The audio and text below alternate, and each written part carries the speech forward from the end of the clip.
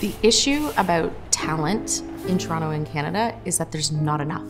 There's no borders to talent and intelligence and hard work. And there's no need for Canadian organizations to limit themselves to only working and finding people within Canada. And so Global Skills Hub is continuing in that mission to help find and bring talented, courageous people from around the world to work and live in Canada and continue that growth and success. I want to talk about one individual candidate that was our first candidate that joined us through Global Skills Hub. Her name is Hafsa. I'm from Pakistan, majorly been in Lahore. The day I came to Toronto downtown, I had no idea Toronto was so metro. Even the faces, the look, the buildings, everything is so different. Such a perfect blend. In Pakistan, everybody has a weird idea that things are very different over here. Nobody can blend in. Their work is very different, you won't be able to understand. Even I used to think like that. But if I don't do it now, I'm gonna regret forever. I don't want to be a person who never took the leap.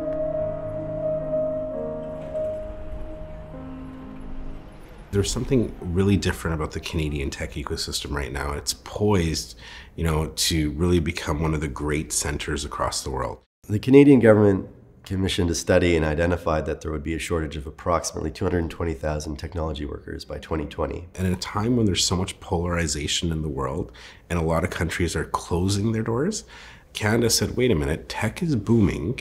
Why don't we open our doors and bring the world's best minds here? In Pakistan, I started off as a software engineer.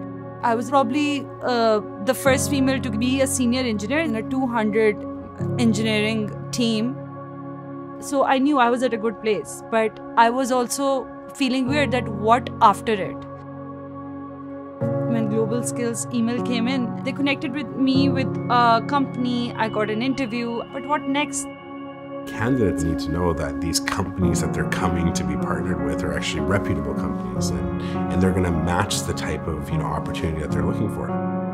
45 documents almost were included to get my work permit. I couldn't have done that. When Global Skills Hub jumped in, they knew how to handle it. They were very professional in all of the procedures.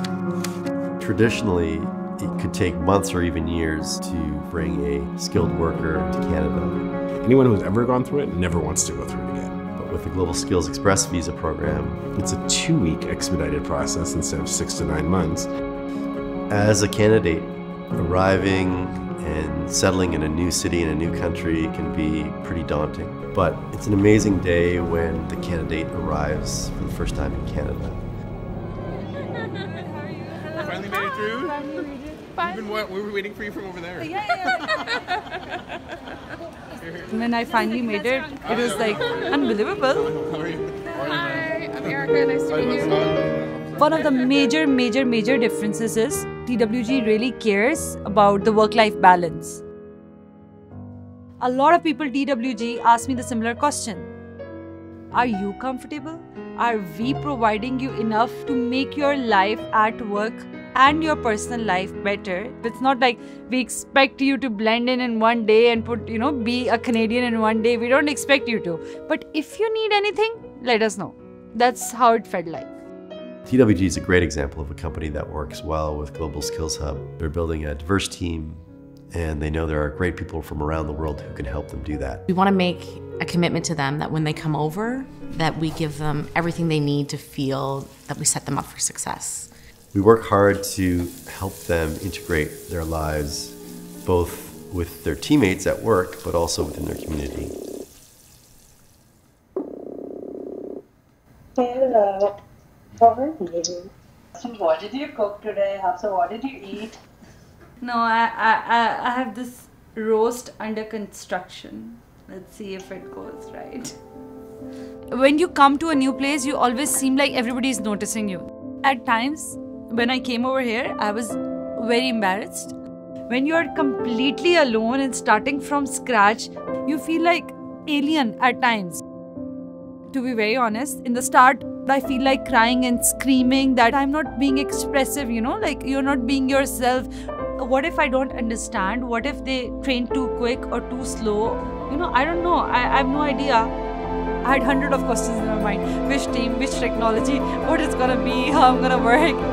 Then in my language, Urdu, 2 people talked to me. That was the first day and I'm like, things are different, you know. They talk to me in my language. It's very important, you know. First question that people ask you, it's like, where are you from? But I can also ask in the back, where are you from? Because everybody is from somewhere. They have something to add to my knowledge. You don't feel alone. It's like equal. Slowly, everything settles down. That's what I learned.